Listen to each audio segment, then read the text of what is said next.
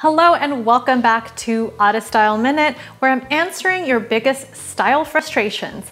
And this week I received an email from Rebecca who says, I love accessories, but it always seems like I have to go through hours of trial and error figuring out how to wear them with my outfit. Do you have any tips on best length necklaces, statement necklaces? What about earrings? How do I make it work so it's a little bit more effortless? Okay, perfect question. And as an accessory designer, Rebecca, you've come to the right person to answer this question. Okay, I've got 8 tips of how to accessorize that will minimize the time of trial and error. But I did want to say that trial and error is not a bad thing. Even as designers, when we're designing, we have something up on a mannequin, we're taking a peek, we're looking to see how it's balancing and how the colors are working. So it's not a bad thing to try things on and see how they work. But absolutely, we could minimize the time. And there are some tips that I can share with you that will help. The first tip that I wanted to share with you is to keep the accessories within the same theme. In other words, if you have a little bit more of a boho outfit going on, or let's say a very classic or maybe more artistic, urban, then stick to the theme. So in other words, if you have a more boho outfit, then you'll have more boho accessories.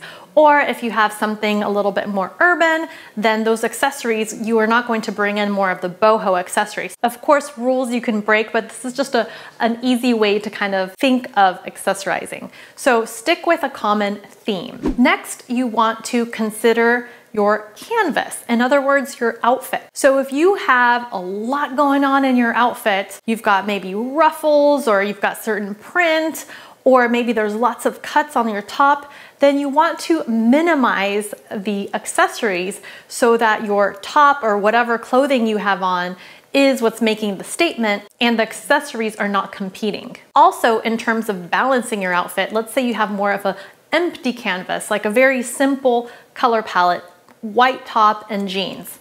Here, it's almost asking for an accessory, asking for a pair of earrings, or asking for a necklace. In fact, you might want to check out my flowers outfit formula video on all of the different outfit formulas that you can put together, and I'm sure that will also help you with accessorizing and knowing how accessories fit into your outfit. Okay, so once you know that yes, this outfit needs accessories, or no, this outfit maybe doesn't need an accessory, you want to create a balance with weight.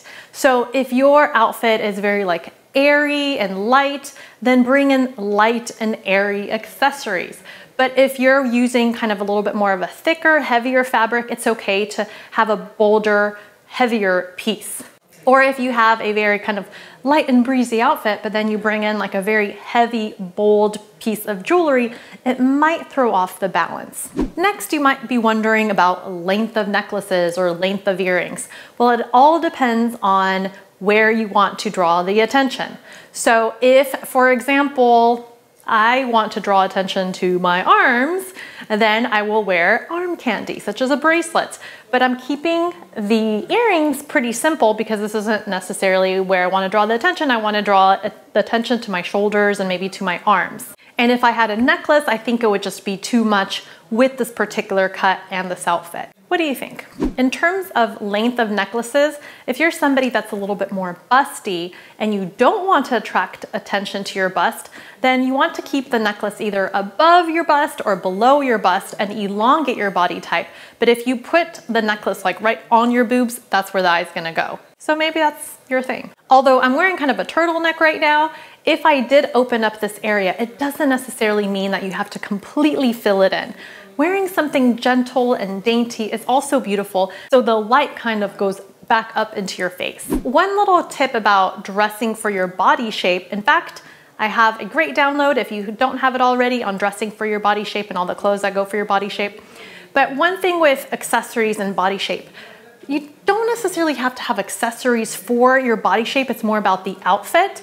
But there are certain accessories such as like a long necklace. So if you're tall and very square body type, a long necklace is going to make you look even taller. And maybe that's not what you want.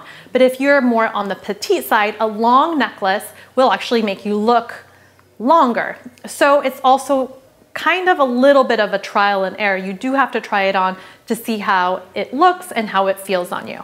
Next tip is to ditch the matchy-matchy. Well, not really. I mean, if you love it, fine, go for it.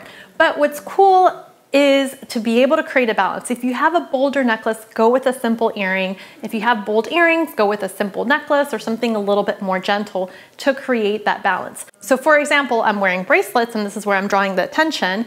And so my earrings are simple. If I were to put my hair up and I wanted to bring in these earrings here, these little leather balls, then maybe it'll compete a little bit too much with my arm candy here and with my shirt. It's like very, very matchy-matchy. It might come off as too much. So when in doubt, keep it simple. Although here you can see that I've created a statement, not so simple statement, but statement here focusing on my bracelets.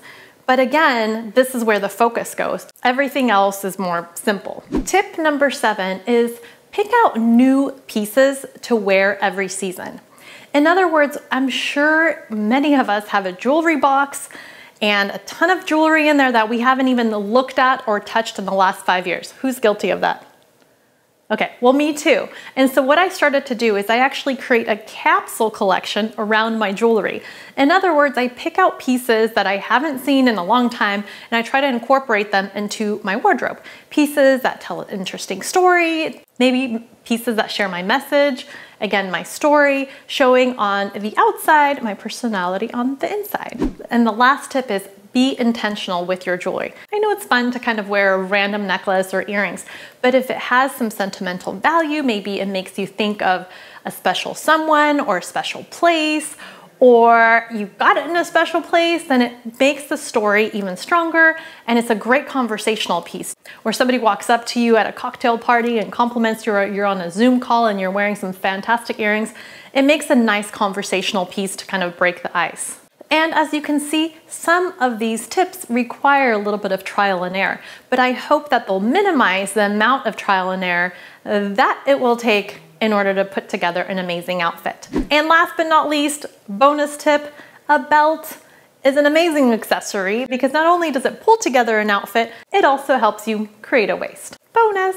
If you're interested in an auto collection belt, I will leave links for you down below to the top selling classic wrap belt. I hope that you found these accessory tips helpful and valuable. I would love to hear your biggest takeaway in the comments below, or any questions that you might have, or maybe some great accessory tips that you've heard elsewhere and that you can share with our community. Thank you so much for watching. If you're not already following me here, please do so, and DM me or email me with any of your questions. Again, thank you for watching, and I'll see you next time on Auto Style Minute.